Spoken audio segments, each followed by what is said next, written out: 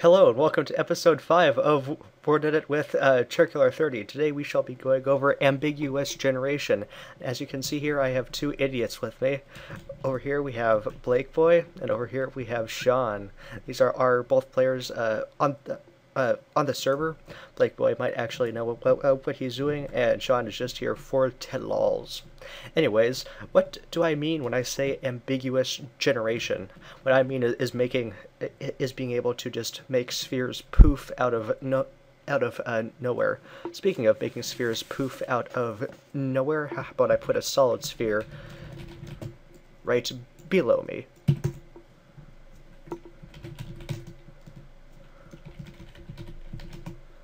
Boom! Instant sphere floating in the air with the center under my feet. So, as you could see there, the command for generating a sphere is / sphere, the material, in this case stone, and then the radius, say 9. Boom. And then the handy command for getting out of there is / unstuck.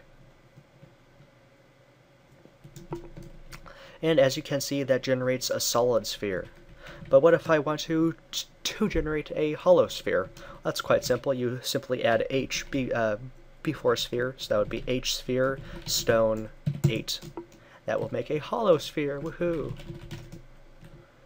And h is very handy. So as you can see here, on the outside it's just a good old sphere, and on the inside it's hollow. You can also make it so this doesn't delete the blocks around it by adding the flag -a inside. Now, are spheres the only thing that I can make? No, you can also make cylinders with the command / cyl, stone, and then your radius, say 8, and then your height, say 5. And this will generate a solid cylinder of an 8 radius and a 5 height, with the middle of the bottom layer being under your feet. But that's not very handy for towers. Nope.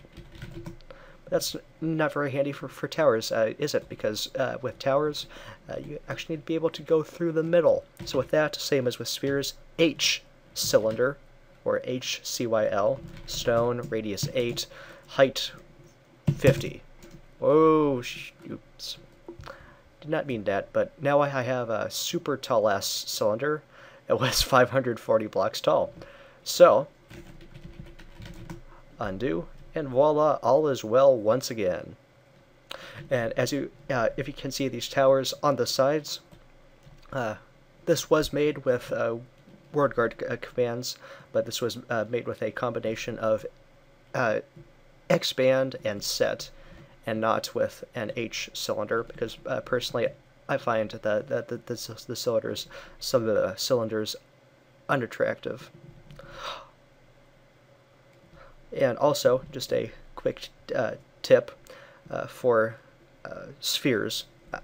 This slipped my mind, but you can remove those.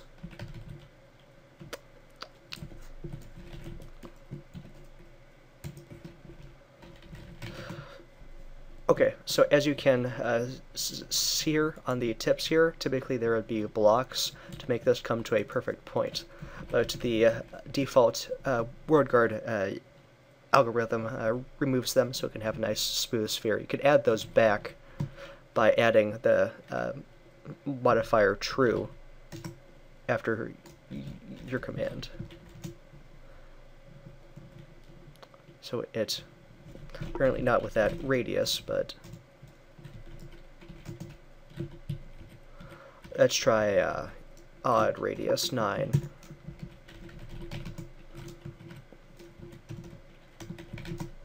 Voila. Okay, so with this, you can see that it added said nubs on the ends. Anyways, just a few more handy commands. Excuse me.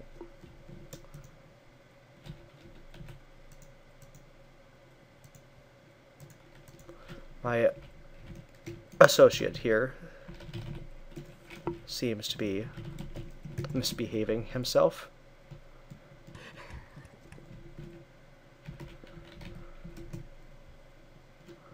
Now that that problem's solved.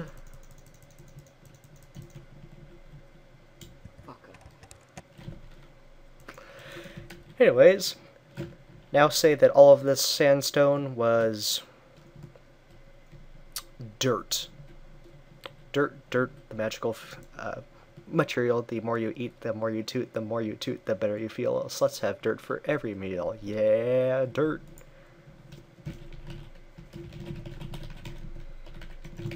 Dirt.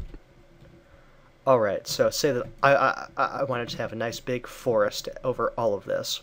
There's a handy dandy command for that called forest gen. And to do that, you have a single slash and then type forest gen. Then after that, you type the radius. As you can see here, Sean thinks that just putting down saplings is good enough, but it's not, because that's the easy way. This is world edit. So, forest gen, radius, I'd say 30. Then the type of tree, I'm just going to go with basic tree for this demonstration, and then a typical density of 1. As you can see here, there's now magical trees poofed around. This is about the density of a hills biome. Now let's say I wanted to make that density less, 0.5. As you can see here, it's a bit more spaced out.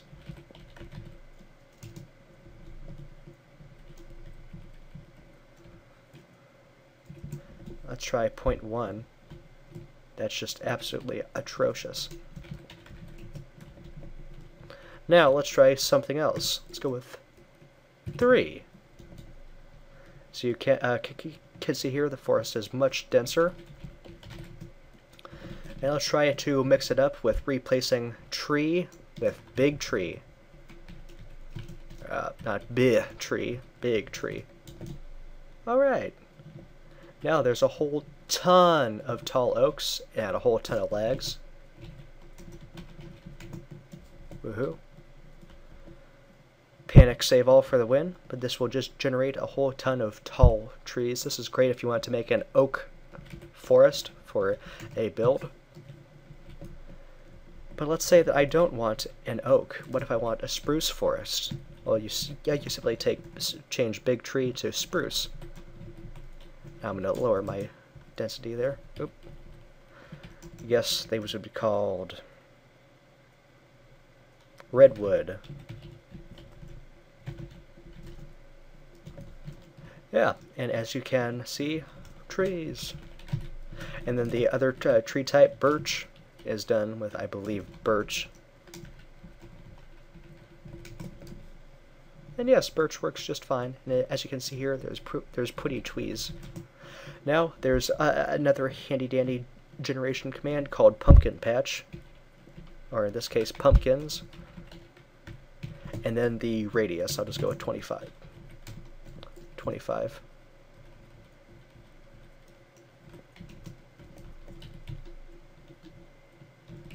Apparently can't type. Okay. Yes, pumpkin patch. It generates a bunch of pumpkins with logs and leaves. This is quite fun, but quite pointless otherwise.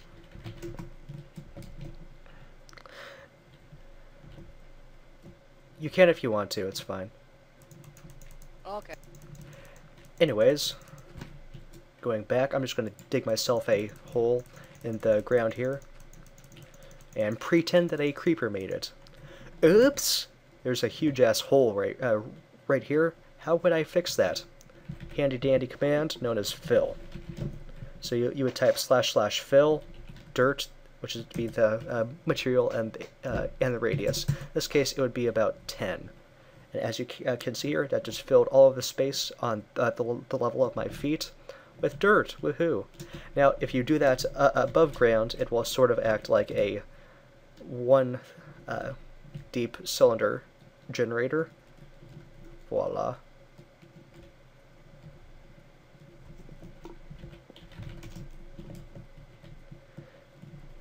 And now, moving onwards. Oh, sorry, forgot one thing. What if I have a 2D pole chair? What do I do then? Then you simply make this contraption that I'm making here, and then do / fill the material. So let's go with grass. Why not? Then a radius of 8, and then 2 deep, and that will fill both layers.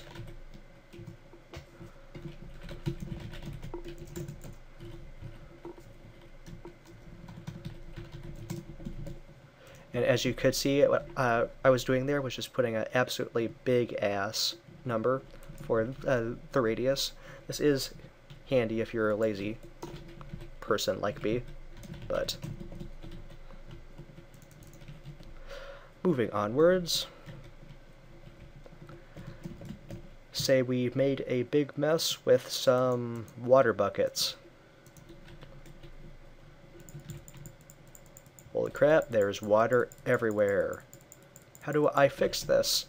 Well, there's also a WorldGuard command for that, known as drain. So if I typed drain 30, that would remove all of the water blocks within my general area. This also works with lava, as Sean was mentioning. Say I had a whole ton of lava spillage, or if I come upon some lava in a cave, I simply jump in, type /drain. It will do the same. You're just trying to surf some lava. Now, say that I had a hollow cylinder. The command for that again is HCYL stone 10, radius 10. Then I have a bunch of water in here, but I don't feel like going around making it all even. The way I would fix that is by typing /fix water 30. It will make all of the water in a 30 block radius smooth and at the same level. This also works for lava, as one might see right here. And so as you stand in it,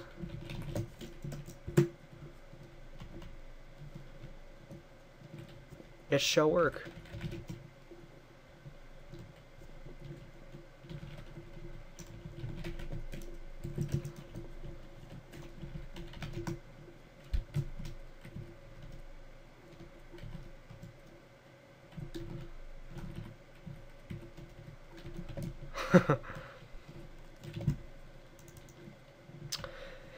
And now some more handy dandy commands. Say I want all of this to be snow, I would type /snow, and then the radius, and voila, instant snow. Kind of made that radius less than I wanted it to be. There we go. Instant snow. Say that I wanted to make a small patch here on the corner. I could type thaw, then 5. That would just take a quick notch out of it, like such.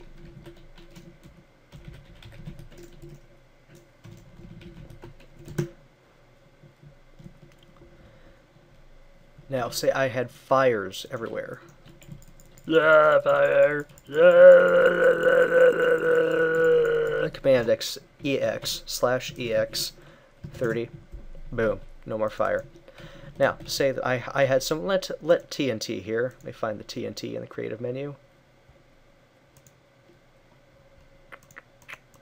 It's like that one block that I never use, so I'm having difficulties.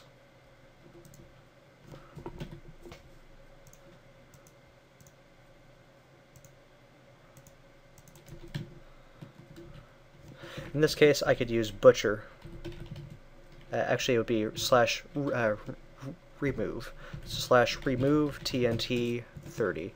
I'm just going to put that into my clipboard, then quickly light a TNT, and voila, it are gone. This only works if they are lit, and not if they are alone. There is a handy command known as /remove near, which removes blocks within a certain radius. Say that someone spammed a whole bunch of TNT around, and you didn't feel like selecting the entire region. You could just fly into the middle and type /remove near TNT 30. That will remove all TNT blocks in a 30 block radius. Let's say that I spawned some skeletons and some spiders. And that would be light glitches. Holy crap, so many mobs. Easy fix. Butcher. This works with either // or a single slash, but it kills mobs. You can also add a radius to it, but I just prefer to kill all hostile mobs globally. There are some flags for that. Let me be right back while I find those.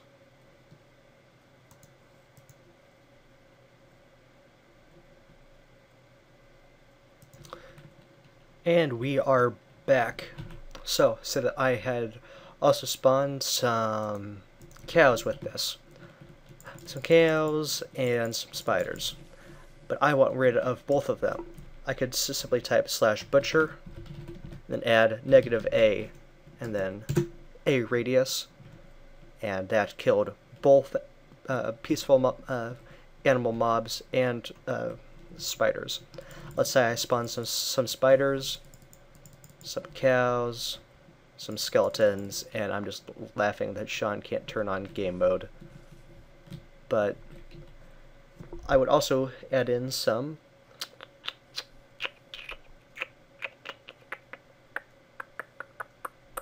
NPCs trying to there we go.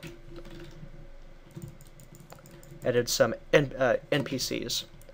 I could butcher either the animals or the NPCs, animals with -a, NPCs with -n. Or I could do both, which is -n, -a, -f. And what the -f does is it compounds the previous fix. Now let's say I had a bunch of these, bunch of those, bunch of those, some of that, some more of that. And where's the iron golems? I guess I'll just make my own iron golem.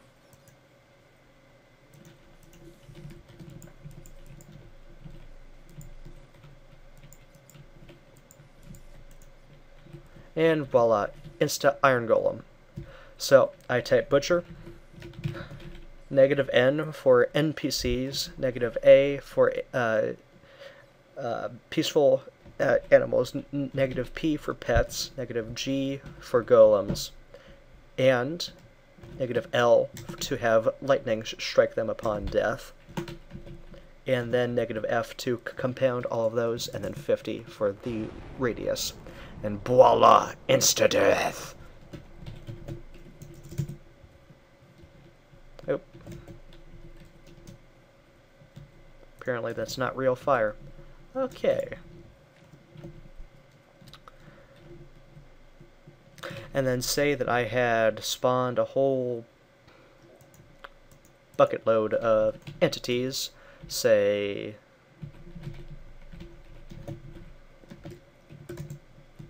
oop, can't apparently do that.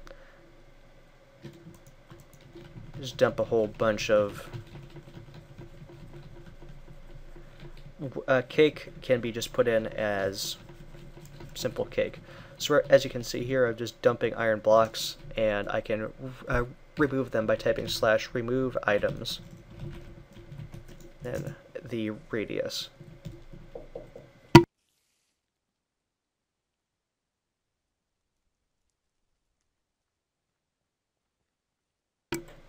And I am back.